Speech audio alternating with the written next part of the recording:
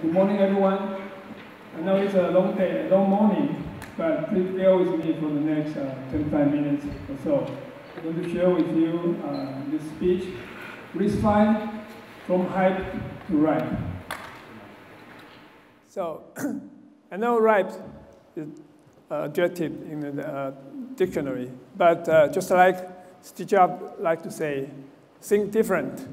Different is a noun. So here, ripe is used as a noun as well. So RISC-V starts with hype, so that's why we have a car here.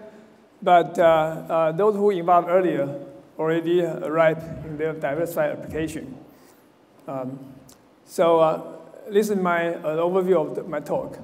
So I'm going to talk about a fast advancing architecture called RISC-V. And we'll talk about hype and expectation from what we learned, and some challenge, in addition to some interesting questions that the panel just talked about, and Andy's approach to address the challenge and the conclusion remark. Before that, I'd like to introduce Andy's technology a little bit. We just 2 days short of 14 years old, so our anniversary is coming. We have over 150 licensees, and we have been a focused CPU IP company. And last year, we had a very good milestone. Our customers already shipped over 1 billion chips with Andy's processor embedded, so just last year. And so together, in our lifetime, it's over 1.3 billion. So in those diversified applications, including wireless, Wi-Fi, Bluetooth, storage, touch controller, and flash controller, all sorts of these things. So Andy is the founding company of RISC-V Foundation. We've been very active on Foundation. Especially, we are a major open source maintainer and contributor for all the important tools you are using, GCC, debug, GDB, LLVM, and also Linux. So we are also very, very active in the Foundation extension from the P extension, PEC DSP SIMD. So we are chair of that task group. And also we propose the fast interrupt, and we form the task group, and we are co-chair of that. And also we are preparing a task group to handle the performance extension, performance tools. So you're going to see a couple of our colleagues talk about those in the coming days, and coming sessions. So RISC-V, it's open and free ISA from Berkeley and then into the Foundation. Now it's over 200 members, and from from a lot of leaders in the field. System company, IC company, and tool company, IP company, and so on. So it's a very big thing. So I rather to see RISC-V as an open standard. It's not something I call free. It's a standard. Usually standards are free. And the technology merits is clean state. It starts from a clean sheet. And it's compact. So its kernel is very small. And modular. It's many different things you can kind of choose from. And also, I think the most important thing is extensible for me. It creates a reserve space for customers, for those who are capable to put their innovation there to create additional stuff. And in addition to that, standard IMAC, FD, and so on, there are more stuff coming. The ISA, from the ISA side, big extension for bit manipulation, Java type of execution environment, PEC extension, security, and vector, and so on. And also we talk about fast interrupt, it's about the close, and also there are memory model, trace support, and so on. So I think this is what a good standard, good ISA should be. It should continue to move forward to kind of catch the application requirement. So hype and expectation. So we oftentimes hear that RISC-V free, because when people talk about RISC-V, they are not talking about ISA. They talk about processor. They talk about a lot of things. So people will say, can I have your RTL for free? why do you charge this and that? So, but it takes some time to explain to them, so it's okay. And since everyone talk about RISC-V, so RISC-V is very hard, so it must have everything. So I want to call with XYZ. And you can put XYZ with something like which RISC-V is under development. Okay. And there's also some confusion and concern. Some worry about, even just with the standard, there's so many extensions there, that leads to fragmentation. But they're asking for some specific feature, which RISC-V is not there. So where does the hype come from? I would say some is a result of how we promote RISC-V. Free is confusing. Yeah. So, but I saw Rick has a new T-shirt. The back doesn't say free ISR, it says something different, innovation. I like that. Where did you get that one? I think open is a better word. So, but a majority of the hype comes from information asymmetry, because it's fast advancing, so a lot of information is out there, but not everyone able to get everything, or they don't have time to get all the information. But hype isn't necessarily bad. So hype is get mass attention, and it bring up here. And we just need to work hard to meet or even beat the expectation. So the curve on the right side is the so-called hype cycle from the Gartner. Usually you have some expectation, and then when it goes to very high, it will drop to the bottom a little bit, and then it start to go to a normal development cycle. But I think with our effort, this is what I like to have. Just drop a little bit, and we move forward, going up, with everyone's help. And there's also some, we want to talk about some challenge. And so business model is one of them. So large membership like RISC-V Foundation with over 200 or 235. So it's very easy to find people doing the same thing, doing the processor, doing the tool, doing the chip, right? Doing the same thing. But it's okay to have healthy competition. But more importantly, we should focus on to create competitive edge so that we can compete with the other architecture. And there are many open source RISC-V code out there. I think that's a good thing. It's good to get people involved. They can get them interested in, and they can use that to evaluate RISC-V technology. But for commercial use, free or cheap often are most expensive. There are plenty of free code out there before. For example, DLX in the computer architecture book, OpenRISC. I think they probably have some success, probably using some of the chip, but they are not where we want it to be. Right? So serial design team usually would consider risk-free instead of free risk. And also between very expensive, our competitor, and to free or very cheap, there are room for sustainable business to help customers and grow RISC-V. And I think the customer would look for the vendor who have sustainable business, because they want to find they don't want to keep changing the vendor. So that's a very important thing. So Andy's like to innovate cooperation. We like to cooperate tightly with partners to advance RISC-V faster and to benefit our customer. So here we want to share two things we do. First, we formed the RISC-V Easy Start program. The motivation is that we know that there's many companies out there, they have great idea, but they don't have resource, or they don't have time to design a chip or to do everything the chip need to do themselves. So Andy's work with, right now we have 15 design service partners to help those companies to adapt RISC-V faster. So that's our RISC-V Easy Start program. And also, in the product development side, Andy's partner with Nuclear, Bob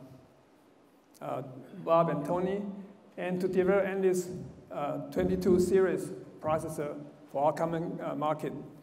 And this afternoon, we're going to talk about 22 series. Both me and Tony will cover that. And we welcome new idea so that we can work with partners together and to grow RISC-V faster. And the other challenge is spec, or the standard spec. Because the spec sometimes it has long development cycle, but we understand that solid spec deserve time to invest it, to make it really solid, because we want to use it for long. But business opportunity always come, and sometimes demand a solution sooner. So we need to do something. And there's also clean slate versus a legacy and existing practice. I think clean slate is elegant and easier to implement. That's something that we want to keep it for long. But there's also legacy, there's also common practice. Existing customer already has and like to continue to use that. So example, right now RISC-V define everything as cacheable and coherent. But uncached usage do exist. For example, in U-boot, that's a Linux environment. It's very common. You have to do that. Without uncached support, you have to disable cache, and after you're doing something and open it again. It's kind of cumbersome. And also, a simpler system, it manage cache by software. Cache and I/O isn't coherent by default, because that's more expensive. You need to have coherent engine and so on, watching for the I/O traffic. Right. And also, current spec has no place to specify cacheability policy, write back, write through, which if you look at other architecture and also Andy's previous architecture, it always has something available for you to choose from. We know in general, write back is best, but there are specific cases. And we have customers come to us saying that they need to have write through along with write back at the same time on RISC-V. So what do you do? With that kind of experience here, so Andy is continuing to provide the best extension to RISC-V. So first, we fully support all the RISC-V standard. And here I want to say that again, RISC-V has custom extension. I think that's the best thing we have. That allows us to serve broader market when you need it, and makes RISC-V even more competitive when you need it. And it also allows domain-specific architecture to serve our customers' prospective target market. So, and this, when we first announced we support RISC-V, we already had this list of things. So vector interrupt controller with priority-based preemption. When we have that, RISC-V doesn't really have the prick, doesn't really have this. And right now, this our implementation already go into the proposal of the fast interrupt task group. So all the R idea already going there. And we also have comprehensive cache feature we talked about earlier. So you need to support uncache, you need to support software managed cache. And definitely we will do a hardware cache coherent as well, but that's kind of different level of solution. So we hope that we have chance to push that into the standard. And we also have point feature, stack safe for hardware-based stack protection, and also power management feature for quick nap and power break. We also enhance some RISC-V ISA with our compiler supporting that. And last but not least, and this custom extension is the complete tool environment for custom to add instruction to their application. And I think this agree very much with what Kirsty said in one of the E-Time article. So you can check it out. Fragmentation. So it's good that people are alerted with the potential fragmentation due to extensibility. So just think about this. How many possible combinations are there from the standard IE and MCF? So there would be 10 of them, 10 of meaningful one when you have I and MCF. And another 10 when you change from 32 register to 16 register, I to E. And you can add another 12 if the recent newly proposed 14-point register in GPR, F in X, then you change all the floating point to different non-compatible subset again. So that's another 12 combination. And it will get even more interesting with BJPSV come, right? But extension, standard or custom, could lead to fragmentation only if you don't know how to manage it, right? But this has been well handled in our architecture before. So this is much less than rocket science, so nothing to worry about. So how does NDIS manage before? So NDIS, before we joined RISC-V, we have our 3-generation architecture, V1, V2, V3, and that's for integer. Adding floating point, single and double precision, adding DSP, that many of them already, not as much as RISC-V. But so what we do is that our hardware contains information to indicate its capability, and good thing that RISC-V also has something similar called device tree. And then your ELF file, so when your compiler generate the code, it should contain the hardware capability this software use. And loader, when you load it to the memory, it will do the checking. And this also provides ID to simplify user selection and setting of the toolchain. So make it much difficult for user to make mistake. And when they make a mistake, when loading things to hardware, the loader will check it. So, so I think fragmentation is possible, but it's well under control. In conclusion, for those who are old enough, probably know Al Gore invented internet, right? But you probably don't know J.F. Kennedy is the father of open source. Why? Because in his inauguration speech, he said he lists out the rule for open source. So don't ask what the community can do for you. Ask what you can do for the community, right? People say it's country, but no, it's community. So open source community or any standard organization is a great force to advance technology. It is, so that we write the success on it. But you must be able to work with them and tolerate its pace. So for what I mean, for majority of people here, or at least those who develop very tightly coupled with RISC-V core technology, those are the ones which we need to tolerate with the pace. But if you don't have bandwidth to do that, you just want to use RISC-V, you get the compatibility, you have enable a lot of ecosystem and so on. You talk to the vendor who are in the core, which can filter you out from all the spec, change back and forth, and a different debate of spec, and eventually come out the version, because that requires time. That only for the company like NDIS need to face, not you. So RISC-V started with hype, but follow with a healthy, I think, and fast-paced standard advancement.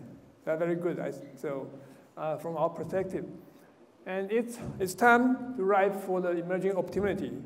AIoT, the previous panelists talked about, and pretty much all the computing devices, all the opportunity.